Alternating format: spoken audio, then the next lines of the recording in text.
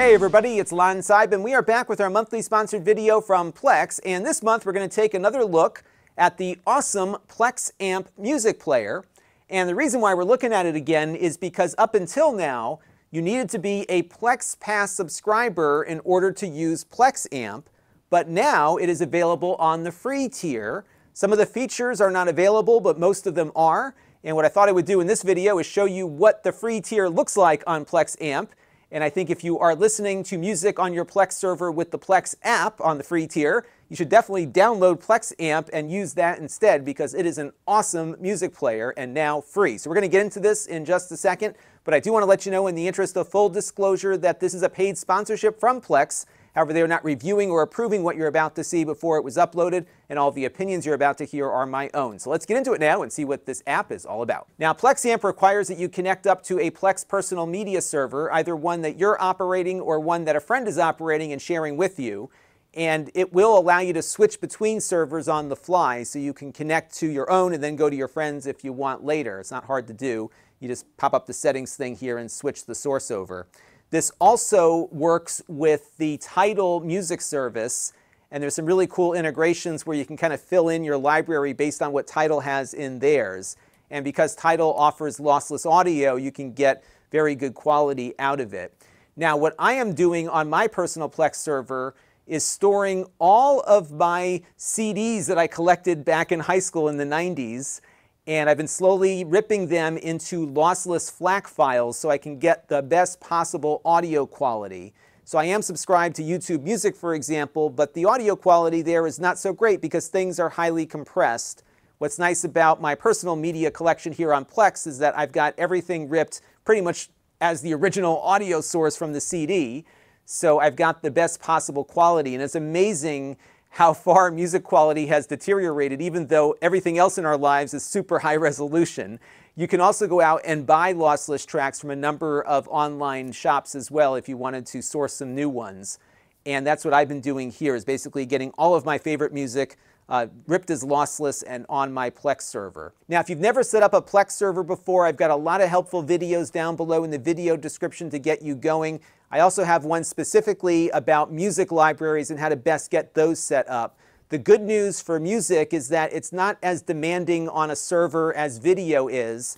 So if you were just looking to have something specifically for music, you could run it on your PC in the background or even on a very low-end network-attached storage device because the processing requirements are not significant for music. But let's get on to Plexamp here and what you get now for free. And one of the things that I love about Plexamp is that it's really geared towards helping you find the tracks inside of your library that you haven't thought about in a while or that you haven't listened to in a while.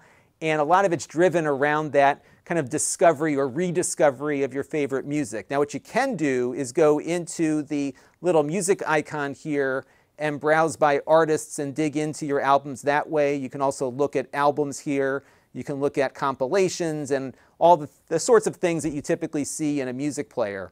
But where I think Plexamp really shines is back on that discovery component. And if I scroll down here, you can see they've got some things here called stations. And so if you wanted to listen to some of the oldest tracks on your library, you can go right here to Time Travel Radio and just start playing some of the oldest tracks in your library, and then it will work its way forward from there. You also have, of course, random audio selections here that you can choose. And they also have something called Style Radio. And what this will do is give you different styles of music based on how Plex has organized things in the database. So if I just wanted to listen to alternative pop rock, I could hit that and just get those kinds of songs. Likewise, they've got one here called Mood. And here I can pick a mood that I'm in, and they've got quite a number of them here. I didn't even know there was this many moods to have. And you can get music that largely follows that mood, so you can maintain your vibe throughout the day here.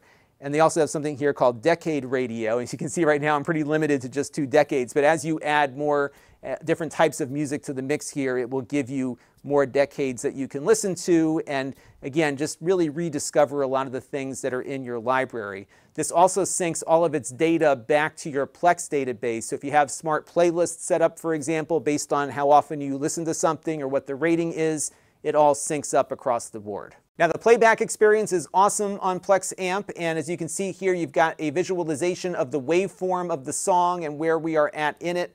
I can jump ahead to different parts here, as you can see, and for songs that have a lot of variation in their sound, you'll see it visually here. Maybe skip to the favorite part of the song as you're playing. Down here you've got your rating, and this will sync up with your Plex server. As you can see, we're also playing a FLAC file. One of the cool things about Plexamp is its awesome visualizations. So this is one of them here, and if you tap and hold, you can change them to some of these other ones here that go in sync with the music. And this works across platforms. So on the PC, you can make it a lot larger, for example. But it looks pretty cool. You've got a lot of different options here for looking at different visualizations depending on the song. And then, of course, you can put the album artwork back up if you want. But there are, of course, some limitations on the free tier here. The big one, I think, is that you can't download music for offline playing. So you've got to be online all the time in order to make use of Plexamp.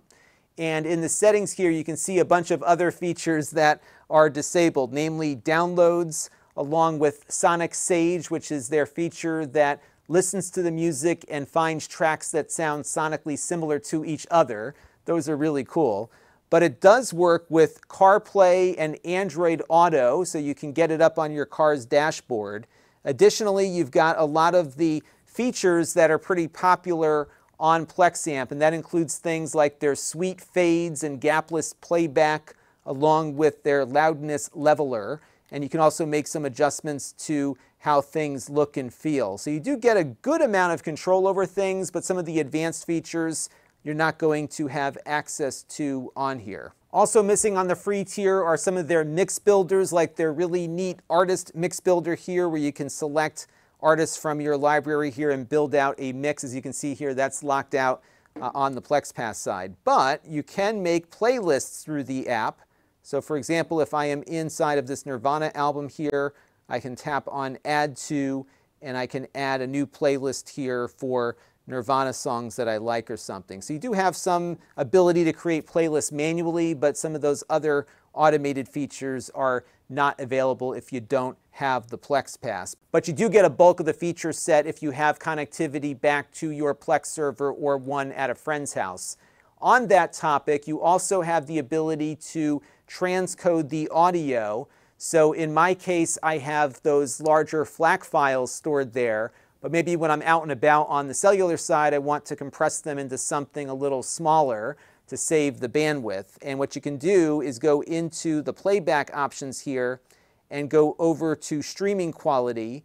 And here you can set different options based on your network type. So on cellular, as you can see here, I have it set to 160 kbits per second.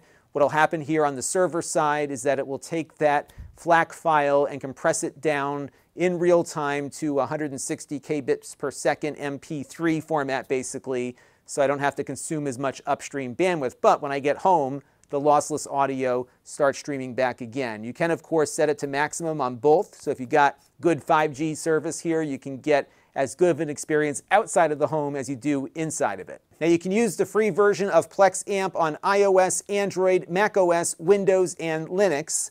There's also a headless version that is still requiring the PlexPass for the Raspberry Pi.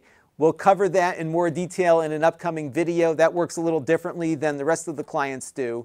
Additionally, you also have the option on the free tier to send your audio to a Chromecast compatible device. So you just hit that Chromecast icon and you can send your music elsewhere, and that is available on the free side.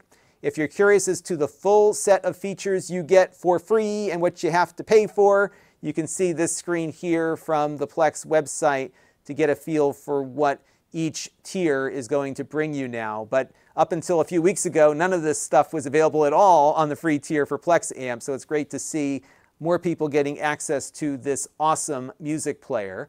And if you have questions, leave them in the comment section, and that will help inform future content here. But we have dived into a lot of the features of Plexamp in prior videos, and I've got a special playlist just for Plexamp, which you'll find also in the video description. So that's going to do it for now. Until next time, this is Lon.TV. Thanks for watching. This channel is brought to you by the Lon.TV supporters, including gold level supporters Brian Parker,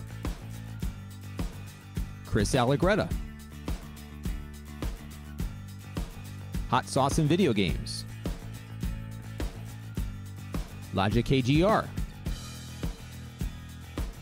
Tom Albrecht, and Amda Brown. If you want to help the channel, you can by contributing as little as $1 a month.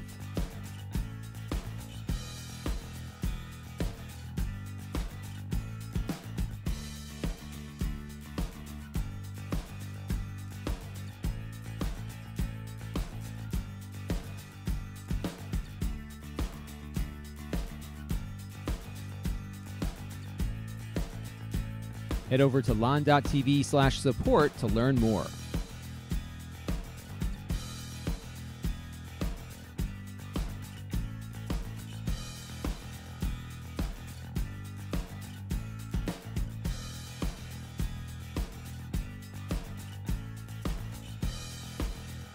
And don't forget to subscribe. Visit Lon.TV/s.